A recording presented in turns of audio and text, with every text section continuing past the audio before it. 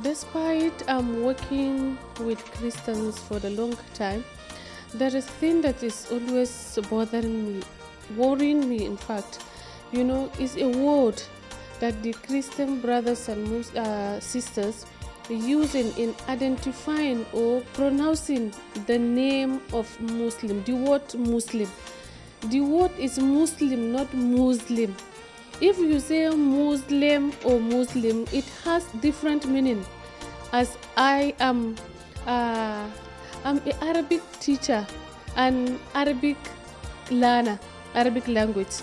So whenever they said Muslim, it hurts me a lot, deep inside me.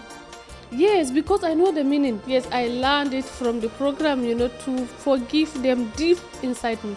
And I know they are not doing it, deliberately. Exactly. So I learned that.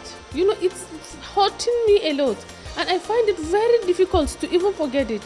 If I heard somebody saying this in the morning, even in the night, when I woke up in my, sleep, I'm just remembering that word. Yes, the way I took it serious.